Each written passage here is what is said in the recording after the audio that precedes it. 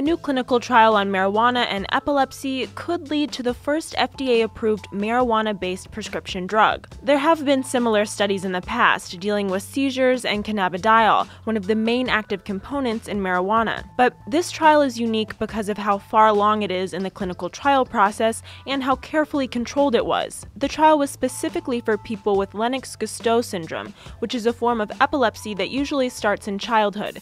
According to the Epilepsy Foundation, LGS accounts for only 2 to 5% of childhood epilepsies. But the experimental drug Epidiolex recently had some success in treating another epileptic condition called Dravet syndrome. In the most recent trial, those taking the drug saw a 44% reduction in seizures, compared to a significantly lower 22% decrease in those taking a placebo. Participants in the study were between 2 and 55 years old and took Epidiolex in addition to their other anti-epileptic medication. The company that makes the drug, GW Pharmaceuticals, told outlets it will likely apply for U.S. market approval by 2017. For Newsy, I'm Samantha Crook.